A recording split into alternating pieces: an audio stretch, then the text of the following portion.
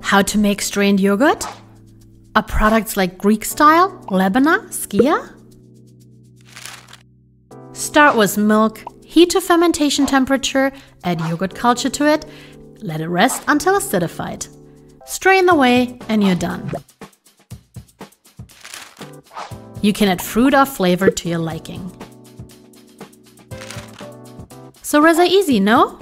To strain your yogurt on an industrial scale can easily be done with a GEA separator. Why using a GEA separator? It allows you to process larger volumes, retaining a perfect mouthfeel and structure in a hygienic and controlled way.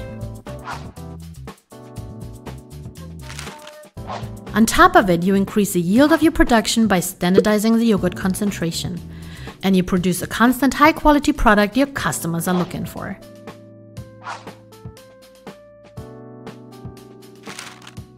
Interested to find out what GEA separators can do for your products?